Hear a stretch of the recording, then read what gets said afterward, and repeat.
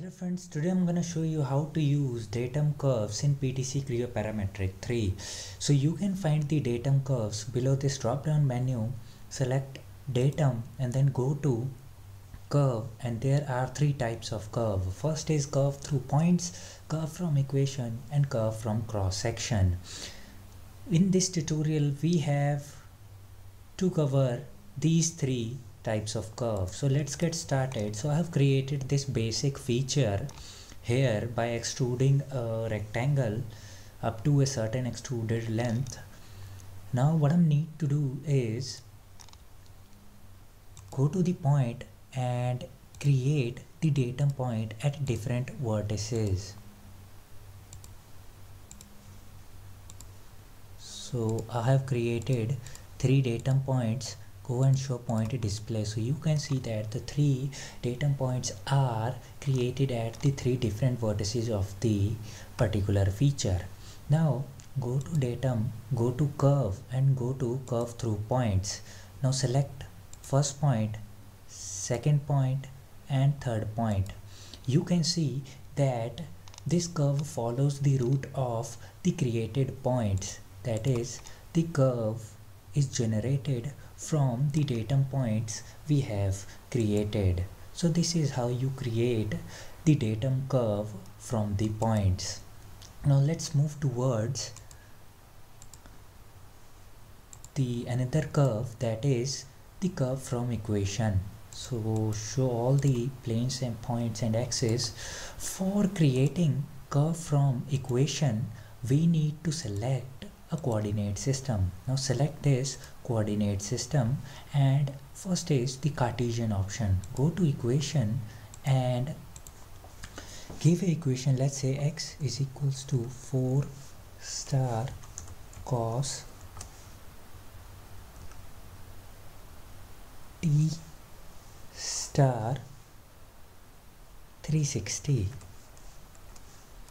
Similarly, give the y coordinates. Y is equals to 4 star sine bracket t star 360. We are creating here a circle, that's why we set value z is equals to 4, and make sure your equations are verified successfully and okay and hit OK. So you see that by curve from equation we create a circle by inputting certain parameters. Similarly,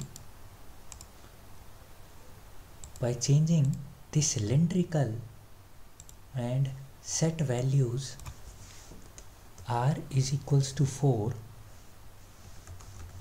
theta is equals to t star 360 and z is equals to 0, and hit OK and OK. So you see that by using the cylindrical coordinates, just by changing the input parameters, we create the circle also. Similarly, go to spherical coordinates and go to equation. In spherical coordinates, the radius is known as the rho, that is, we write here rho is equals to 5, that is the radial distance, and then theta is the polar angle, that is t shift star 180, and the azimuthal angle is phi. So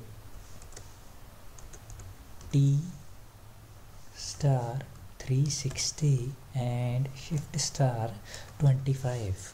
Now verify the relations and hit OK. So you see that by using curve from equation we create first two circles by using the Cartesian and polar coordinates, and by using spherical coordinates we create this spherical helix. Now let's move toward the third part, that is the curve from the cross section. So I have created this base feature by curve from cross section. First we have to create a cross section. So go to view, or you can create section from here, planar and hit enter. Now select any plane you want to create cross section from and close. Now go to datum, go to curve and curve from cross section and select the cross section that you have created and hit OK.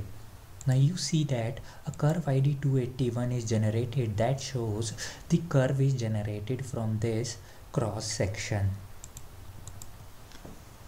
So I hope you guys like this tutorial. For more epic tutorials on PTC Creo Parametric 3, subscribe to my channel Workal23. I'll see you next time. Thank you.